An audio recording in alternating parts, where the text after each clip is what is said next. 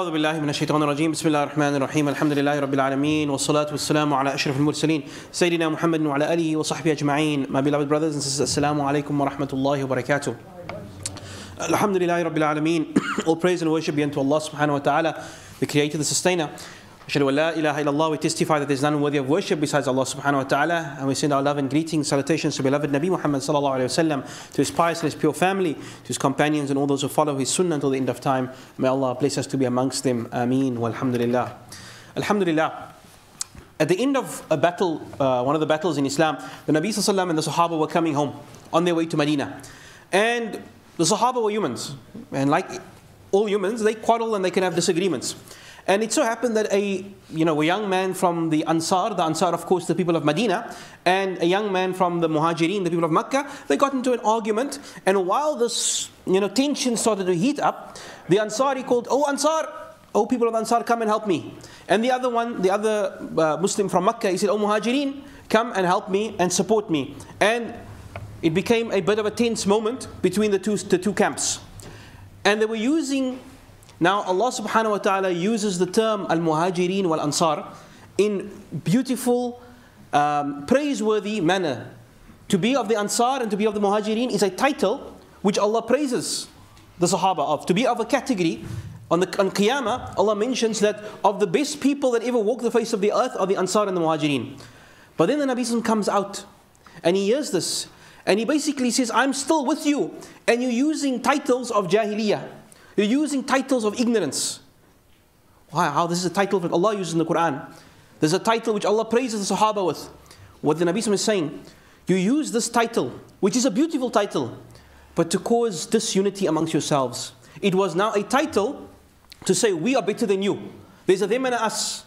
My identity versus your identity. You've taken something which Allah had given as a beautiful symbol of making you stand out in a good way, but you use it to belittle and demean someone else. In another hadith, the Nabi says, of the things that will remain in my ummah, meaning amongst the Muslims, until the day of Jahiliyyah, until the day of Qiyamah, of the things of Jahiliyyah that will remain, is that people will be boastful and proud and arrogant about their forefathers, and they will belittle the ancestry of another group of people. May Opa and May was so great, and you people are so backwards. Yet it is part of our deen to honor your lineage and your ancestry, and to honor your identity and your culture. In fact, Allah says that min ayati, of the signs of Allah, that He created the heavens and the earth, وَاخْتِلَافُ أَلْسِنَتِكُمْ وَأَلْوَانِكُمْ, that of the signs that there is in Allah, He created you in different shapes and sizes and colors and cultures and languages. إِنَّ فِي ذَلِكَ لَآيَاتٍ لِلْعَالَمِينَ. And in this is a sign of Allah. Allah says of the great miracles of Allah is He created you in different forms. The angels, for example, come in one shape, one mode, but humans come in different styles. So how do we celebrate and understand this diversity and our identity? In this month, we will know that we'll talk about culture and heritage, race, nationality. All these things are components of who you are and what you identify with. When someone asks you, tell us about yourself, where do you start? Where do you start? And sometimes, and all of these things are part of what makes you you. You are a male or female, and really those are the only two options you have. You don't have another option besides that. You are of a certain age, which tells you which generation you were born in. You come from a certain ethnic background. This is the reality.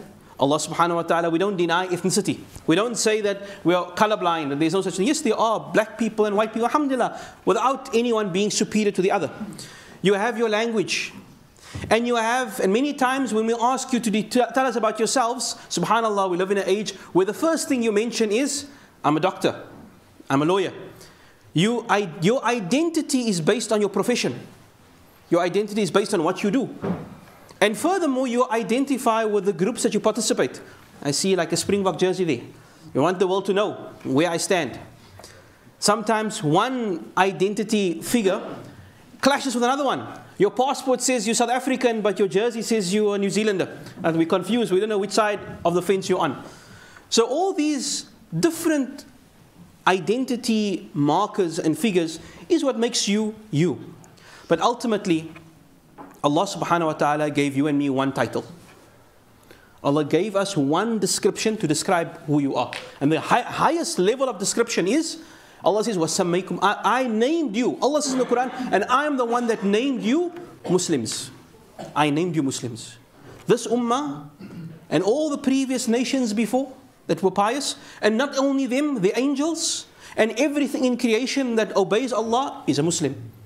A Muslim is that ultimate, your core identity. If someone asks you, tell me about yourself, very first thing, I'm a Muslim. And what does it mean to be a Muslim? What does it mean to be a Muslim? A Muslim, as we know the title, it is one who submits and surrenders to his Creator. That what defines me, you can change my nationality. I can be born in South Africa, but I can migrate to another country. You know, after a while, eventually, even the most diehard Manchester fan will eventually say, look, I become murtad of a Manchester fan, I'm going to join another team. You know, you can leave your sports team. You can even, subhanAllah, in today's day and age, you can change your gender. It's obviously not permissible, but it's possible. But the one thing that never changes, the one thing that stays with you, is that you are a Muslim. And the one thing that should define you and me in every single situation, that should not conflict, there should be no conflict between your other factors of your life, is that your identity as a Muslim. Even as we know, our forefathers, our parents can come and go. We are a father, may Allah protect, we are a father, we identify, I'm a dad today. Tomorrow something could happen, I'm no longer a father. It's possible. Your marital status, I think I'm married, tomorrow something could happen and you're not married anymore. But the one constant in your life, in my life, is going to be Allah subhanahu wa ta'ala. And that is what should define us as a Muslim. And that's why Allah says, Inna ad-deena inda Allah al-Islam. That the deen for Allah, the only one that He accepts is that of Islam. Islam, when we say the word deen, it's not a religion. Deen means a lifestyle. It means the choices that you make. It means every decision that you make. It is not just what you do in the masjid. It's not something that you put on pause. Deen is not something which has a time and a place and then you put it to one side and then you switch over. No. Deen permeates everything. I'm a Muslim when I'm in the masjid. I'm a Muslim when I'm standing, in the queue at the shop. There's an adab and etiquette. I'm a Muslim at work. Things I can do, I can't do. When I go shopping, I look for the halal queue. I'm a Muslim. What I wear, what I don't wear, who I associate with. Everything I do is connected to being a Muslim. And subhanAllah, if you think about identity and culture, and we come from a society where, how stupid were people, where they divided people based on color. Of the most silly things you could divide someone on is based on color. Something which you have no control over. Something which is meaningless, that you stand too much in the sun, then your color changes. Whereas what makes sense from a heritage perspective, if you divide a group of people based on what their beliefs, their morals, their ethics, their choices, and that's what, based on their deen, that is what really differentiates in the sight of Allah. Allah doesn't see boundaries and borders. Allah doesn't see nationality and all those things. These things change. But the thing that does not change is your deen. So if I want to be a Muslim, if I call myself a Muslim, I've ticked the box, I'm a Muslim. What does it mean to be a Muslim? It's a deepish kind of question. What do I have to do to be a Muslim? There's a big debate going on in France at the moment, where the abaya has become outlawed. Girls, that goes to school, they're not allowed to wear an abaya. And subhanAllah, it's so strange that a country will tell, a secular, modern country will tell young girls, you're not allowed to wear a certain dress because it's not revealing enough. It doesn't show your curves enough. You need to take this away. And of course, there's a counter debate and say, but the abaya, is the abaya an Islamic thing or a cultural thing? Ultimately, your identity as a Muslim goes beyond the clothing that you wear. It's the choices that you make. And so what are the key fundamentals? If I take a Muslim, and you'll find Muslims wearing different clothes, eating different cuisines, some Muslims doing haram, some Muslims are better than others. But what are the fundamental things that I cannot take away? If I take that away, I'm no longer Muslim. What are the key ingredients to a Muslim? Well, the number one thing, the number one thing, the Nabi says, the line that distinguishes us, a Muslim from a non-Muslim, the one dividing line between Muslims and non-Muslims is what? Salah. A person that does not make salah is not a Muslim. The number one thing that makes you a Muslim, that part of the club, the most important criteria that you need to fulfill is salah. The Prophet says the line between the covenant that distinguishes between Muslims and non-Muslims is salah. So whoever leaves it has left Islam. Has left Islam. And that is why if you're going to prioritize anything in your life, if you're going to do anything that you're going to focus on, if any area of your life is not right, this is the number one area to look at. The quality and the nature of our salah. In other hadith, the Nabi says that the one characteristic that should stand out of my ummah, he says, the Nabi says, every ummah, every nation before us had a special quality. Maybe it was courage, maybe it was generosity, something good about that ummah. When people looked at them, they will say, those are people who are very honest. Those are very kind people. And for those of you who've traveled the world, you can almost generalize. It's not good to generalize, but something you can generalize. You know, the people of Boorhaanol, they're very like this. The people of Durban are very like that. The Nabi says, the quality that should stand out from my ummah is a quality of modesty.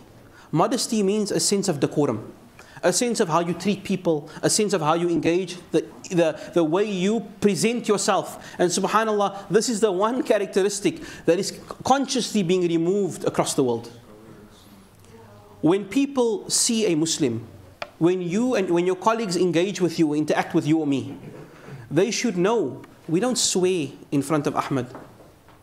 We don't drink, and you understand this. You know, when sometimes people are joking and laughing and they're going a bit out of hand, and someone, maybe the priest or the imam or someone, or an elder person comes and they kind of put it to one side. You have a sense of decorum because this person is a person of modesty. The Nabi says a Muslim must have that quality. That people should know we don't talk like this in front of Ahmad and Fatima, not because they are superior or they are holier than thou, but because these kind of things they don't associate with. And people know, whether you're Muslim or not Muslim, you know what is something praiseworthy and something which is not something, an activity which is not good, something you wouldn't want to engage in. As a Muslim, we should be the furthest away from such kind of open vulgarity, open speech that is ugly.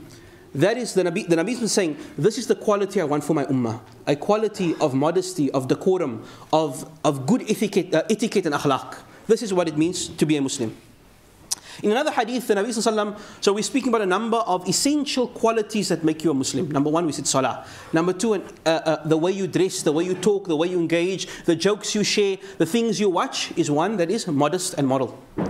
In another hadith, the Nabi says, a Muslim is someone whose tongue and hand the people are safe.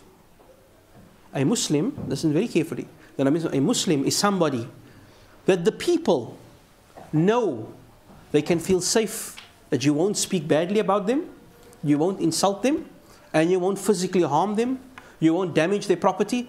Meaning, people should feel safe that if I'm in a Muslim neighborhood, or I'm passing by and I'm alone and there's a bunch of Muslims around me, I feel safe, alhamdulillah, I feel good. Even if I'm a non-Muslim, I feel good that these guys, Muslims don't hurt people.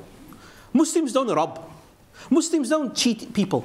It should be known. And there was a time, subhanAllah, when people did think that way. People did think that way. If I let a Muslim guy come to my house and fix my plumbing, I don't have to worry that he's going to harm my wife or he's going to steal or do a bad job just because he's a Muslim. So the Nabi says, a Muslim is if you want to ask yourself, am I a Muslim? Am I genuinely a true Muslim? Ask yourself, do people fear that I will abuse them with my tongue, verbally, or with my hand? And he says, the Nabi says, and a believer, a true believer, is the one who is trusted with the lives and wealth of the people. A person of even a higher caliber, people actively, they look to you to keep their money and their well-being safe. They come to you for security. And this is remember the hadith doesn't say, he doesn't harm other Muslims. He doesn't harm any person. How you treat your fellow man, that defines you as who you are.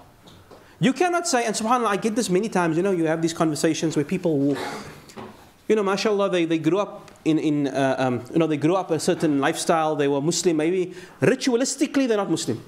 They don't make salah, they don't recite Quran, but they'll say, we're good people, we help one another, and we feed the penguins, and we look after the environment, and we love humanity. That's good, fair enough. And they'll say many times, but you know what, I can't bring myself to accept that same Buddha that is whole day in the masjid, five times in the masjid, he is the most grumpy, angry, rude, bad-mannered person. So I can't reconcile my Islam with that.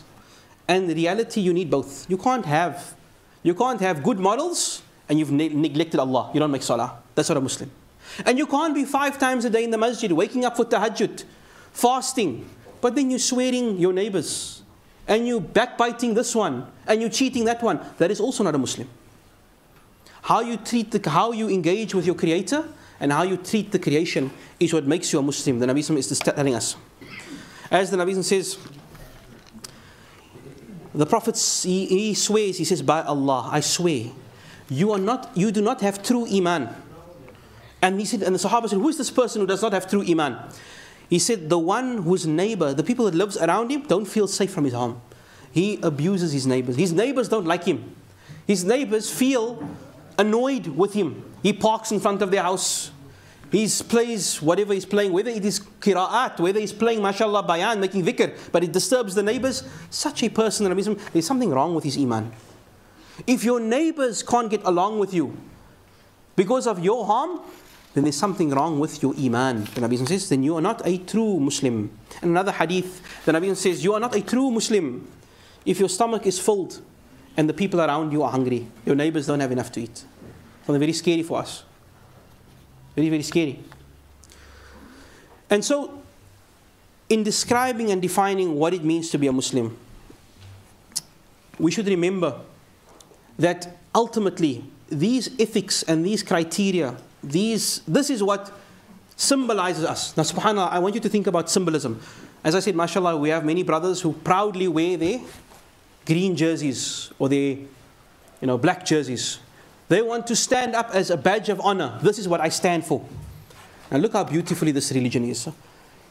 When you want to stand up as a badge of honor, what does Islam mean? When someone ticks a box, I'm a Muslim, what automatically should come through is, what do I know about a Muslim? I know a Muslim. This guy, they pray. They don't tell lies. They're honest. They're modest. They don't harm people. That is your badge of honor as a Muslim. That is what symbolizes us as people. And if we are not on that path, then we're very far from wearing the jersey of Islam, if you so to speak. You're very far from waving the flag of Islam when we don't inculcate these things in our lives. The Nabi says the most complete believer in faith are those who have the best of akhlaq, the best character. They are soft in nature. We live in a time where it's almost weak, it's almost disliked to be soft-natured. But this is what Allah subhanahu wa ta'ala wants. The Nabi says the best of you is the one with the nicest akhlaq, the softness in nature. He is friendly to others and he is befriended, and people seek him as a friend. He is not one of us who is not friendly or people resent. Meaning you're not part of the camp.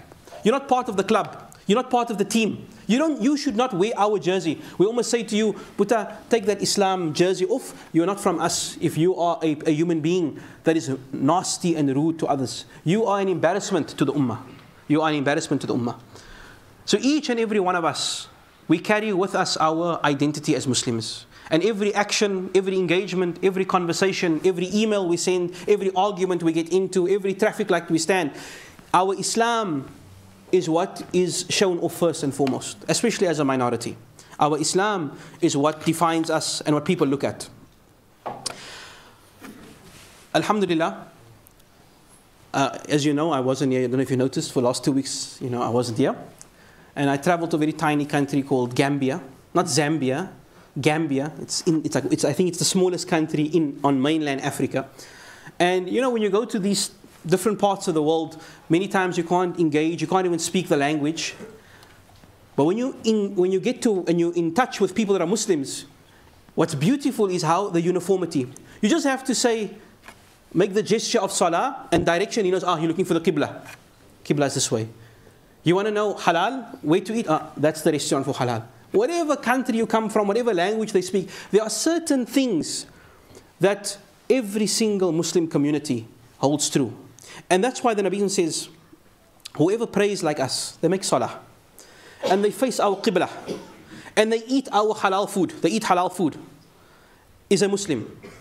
And he's under Allah and the protection of Allah and the protection of the Nabi Sallam. So do not betray Allah by betraying those who are under his protection. This hadith is a Bukhari, beautiful. We conclude with this hadith. No matter how weak you are as a Muslim, or how weak someone is as a Muslim, or how sinful that person is a Muslim. We spoke about all the things you need to do as a Muslim. But if you don't do those things, and he identifies, he ticks the box as a Muslim, it does not give me or anyone the right to take away that title. That title of Islam is between you and Allah. And if you have identified as a Muslim, irrespective of what you're doing, it is only for Allah to remove it. And the Nabi Sallallahu Alaihi Wasallam has made a very, very simple criteria. If the man makes salah, and he faces the Qibla, and he eats the halal food, and he identifies as a Muslim, he outwardly identifies as a Muslim. Maybe she's not wearing the hijab. Maybe she's not wearing anything. Maybe he's in a relationship with haram. Maybe he's doing all kinds of bad transactions. He's on drugs. But if he identifies as a Muslim, and he ascribes to these very, very basics, then we don't have any right to kick him out of the club. The club belongs to Allah. The club belongs to Allah.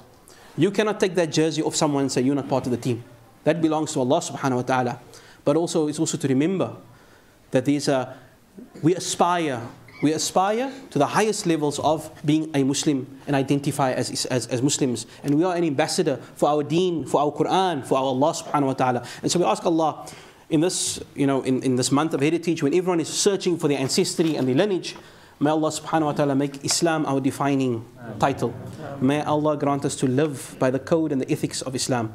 May it be our deen, may it be our identity in the dunya, so that it may be our identity in the akhirah. That's the only thing that's going to matter. Who's a Muslim? May Allah makes us amongst them. Ameen. Ameen. Jazakallah khair. Just a few quick announcements.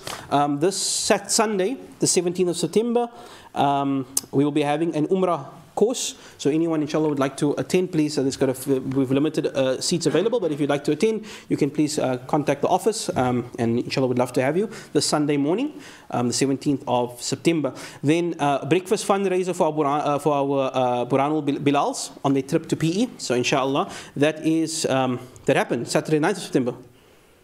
That happened already? Oh, last week. I wasn't here. I didn't know. I wasn't invited. We say shukran for the support. I didn't get any barakat, but alhamdulillah. So we say jazakallah khair for the support, and we wish the Bilals a safe trip, inshallah, to Port Elizabeth. And then we've got an amazing race. Get ready for the ultimate adventure, amazing race. There is a Book Cup Heritage Edition that is next week, Sunday the 24th. So I think there's you go around the Book Cup and you look and find clues and all these things. So inshallah, if you would like to participate in this, then you can let us know. And then there's the Cape Malay Heritage Revival Experience, but it's open, I'm sure, to everyone, even if you're not Cape Malay. But inshallah, that's also the 24th of September next week at the Book Cup Cultural Hub, inshallah. Jazakallah khair. Assalamu alaikum wa rahmatullahi wa barakatuh.